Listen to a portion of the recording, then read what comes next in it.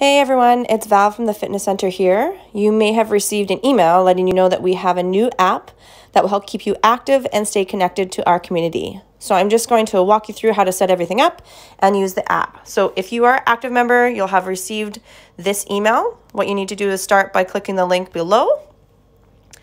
That's going to set you to here, and then you want to say yes, use this account and stay connected. Click that. And then from here, you're going to need to set up your email and password. So I'm going to use fitness, log in, and then just because I have a profile created, it's saying yes, that's all good. So I want to go back to that email. Then I want to go to the bottom link so I can click on that, and that's going to take me where to download the app. So depending on which phone I have, I want to do the fitness one, and I want to download the app in my app store. So it'll take me to the App Store. I've already got it. So I'm just going to go and open up my app. Click on it. You're going to have to log in with the email and password that you created. Hopefully I can get it right first try.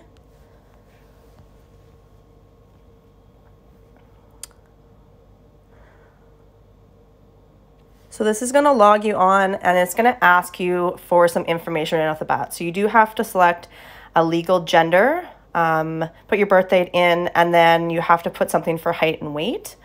If you don't want that, just put that to 0. It just uses it to calculate calories. And you can also link it to Alpha Health or anything else there. So I'm going to say continue. And then this is what you are in the app. So there's your profile. The first thing we want to look at is the workouts. So I'm going to click on that workouts tab. And then here is the free workouts that we've created for you. So you just can scroll sideways to see them all.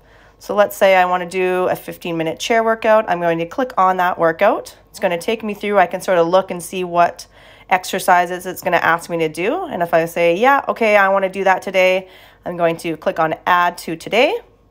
It's going to add it to my activities. And then I just click in it.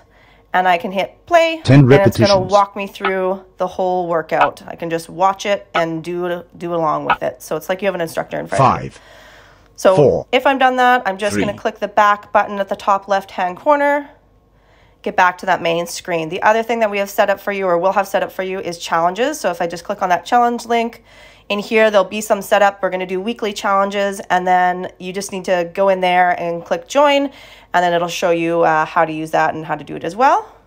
And then the last thing that we have is community. So if I click on that block, here is our community page. So I want to click join group. You can join or not.